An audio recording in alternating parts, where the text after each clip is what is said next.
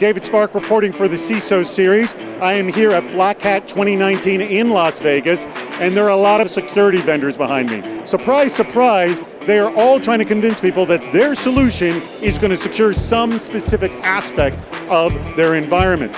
Well, all of them have to adhere to one basic concept, and you know what? Not everybody agrees what that is. What does trust mean to you in security?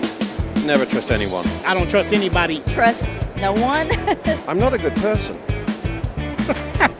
Trust but verify. You have to verify. We'll allow you in, but we're also going to check. How do you know that someone who's logging into your system is actually who they say they are? Your adversary, the first thing they're trying to do is actually look like someone who you know. You really have no idea who those bad actors are. So until I know who you are and what you're doing, you're not doing it.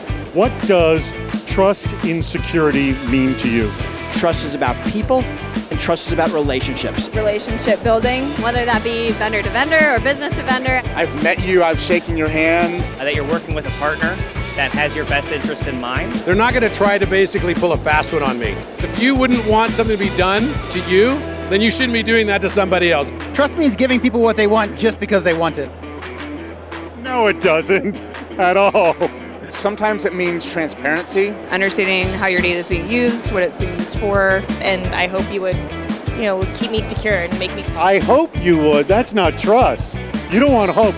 I think trust has to be earned. Building trust means evidence, it means assurance. And it takes a long time to develop that. And it's so easily lost as well. At some point, you've got to trust somebody, right? This person's the head of my security. I've got to trust them implicitly. You've got to stagger it down at that point. The people under them, give them less rights, less access. The people below them, even more. And it also means an evolving ecosystem that's changing with the times.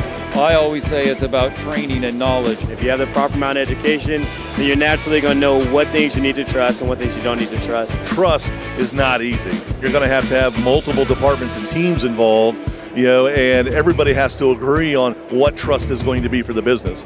And I can guarantee you each business is going to do it differently.